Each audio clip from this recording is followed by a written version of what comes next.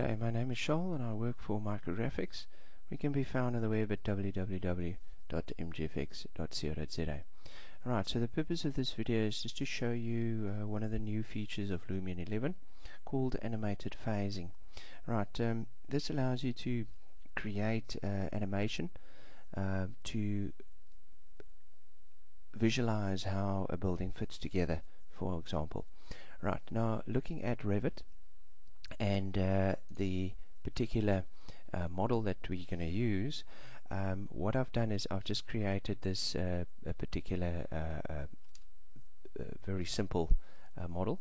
It's got three parts: the floor, the walls, and the roof.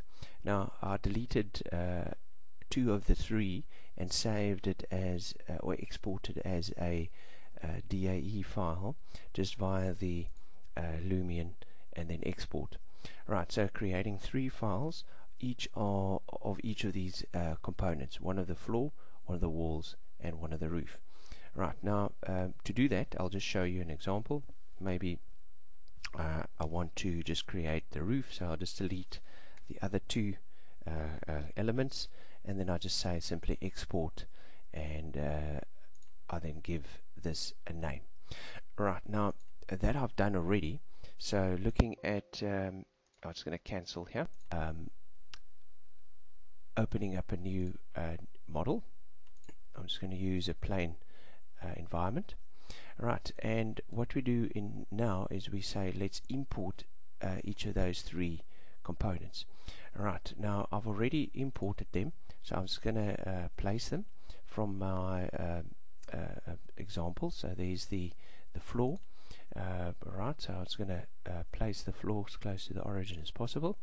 Right, and then I'm going to place the walls in the same manner, and then I'm going to place the roof in the same environment. Alright, okay, so basically I have now created these examples.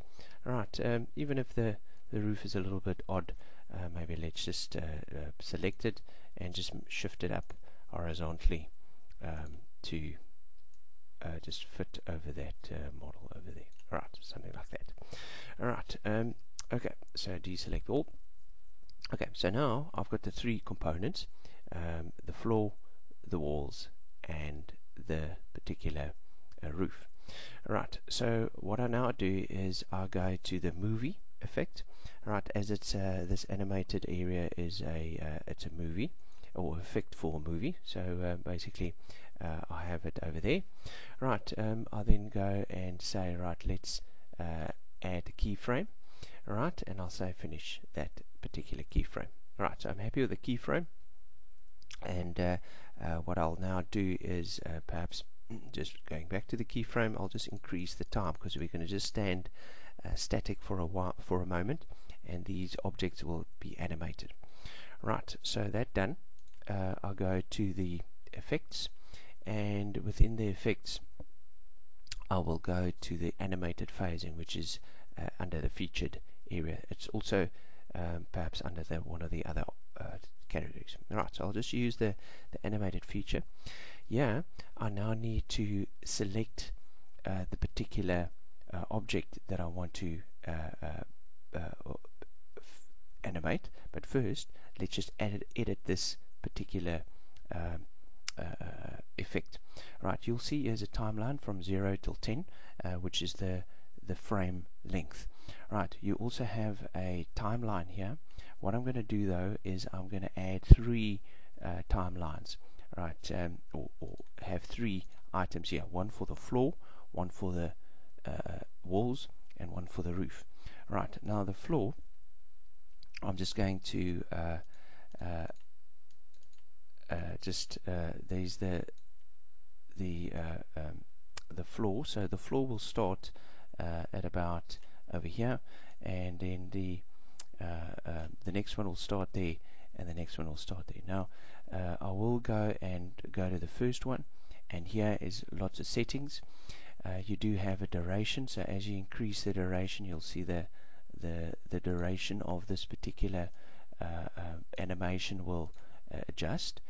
Alright, now what we will want to do is for this first piece of animation, there's the start and there's the end, I just want to select an object. So I'll go to select objects, and I'm going to just zoom in to this floor and just kind of pick the floor and say okay. So I've got one object selected. I'll say okay, so that's fine. Now for the second one, I'll select the walls and click fine, and then the third one I'll select the roof.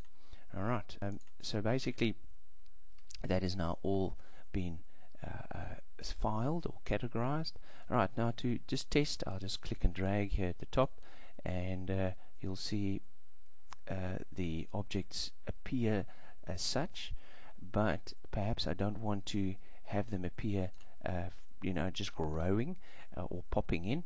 I want to select this first one and say, alright, let's sky drop these, and each one I'll just set to sky drop, so they will then appear from the top as I move the slider.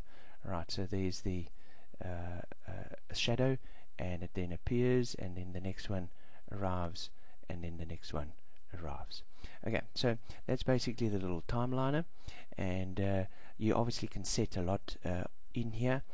If I just say okay and I play this particular little scene, you'll notice the animated objects appear as they should, and it looks quite nice.